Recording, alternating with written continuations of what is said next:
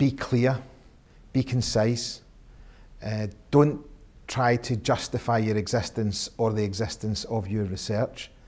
You really need to tell them why your research is relevant to something they're interested in.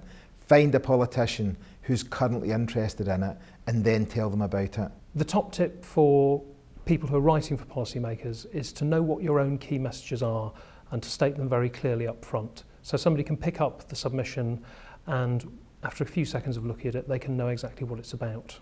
And being quite clear in the opening paragraph about what the main point of the thing is. You know, you're not kind of setting up a mystery that you gradually unveil over the course of the paper. You want it to be clear right from the outset. What are you trying to say and why is it important?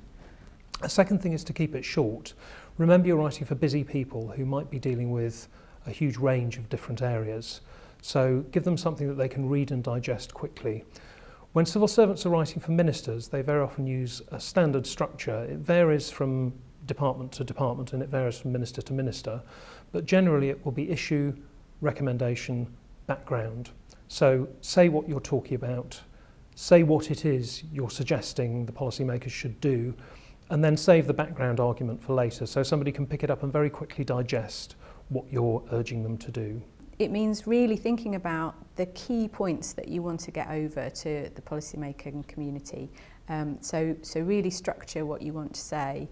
You have to really try and get rid of the jargon because that will make it not very accessible for them.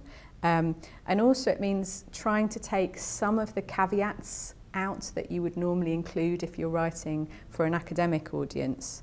And also you can actually make some recommendations. You can sort of give some conclusions or some suggestions for changes. Definitely don't finish policymaking writing with more research is needed.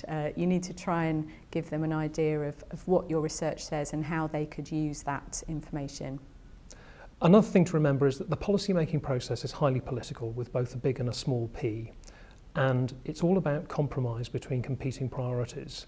So the person you need to engage and communicate with is not necessarily the policy specialist in your particular area, it's the other people around them and above them who aren't necessarily thinking about these issues day in, day out. So remember, you're writing for quite a wide audience, many of whom won't have the specialist background, and it's all about convincing those people of the case you're trying to make and the importance of your work.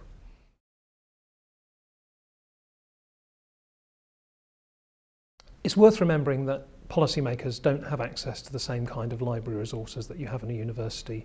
So something that's in an academic journal, particularly if it's behind a paywall, won't necessarily be very easy for them to get hold of. So you need to think of putting your material out in a format and a medium that people can find easily. That means having it on the internet, and it means having it on the internet somewhere where it can be found very easily by the main search engines.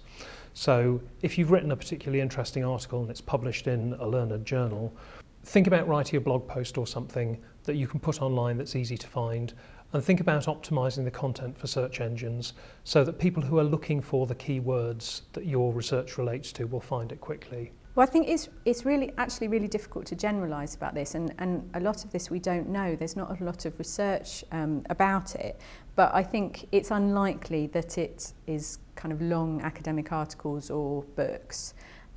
So it's much more likely that policymakers use research reports or policy briefings. So publications that have been created specifically with them in mind, that are short and accessible.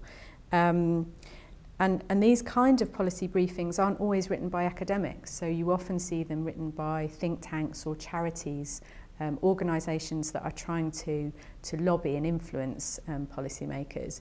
And they often use their own research, but they do sometimes synthesise academic research in those publications. And what they are able to do is write in a very accessible way. They often create very beautiful publications, and they're also more likely to be tied into the policy cycles. So those are the kind of lessons that we as academics need to take as well to try and make sure that, that our work is used.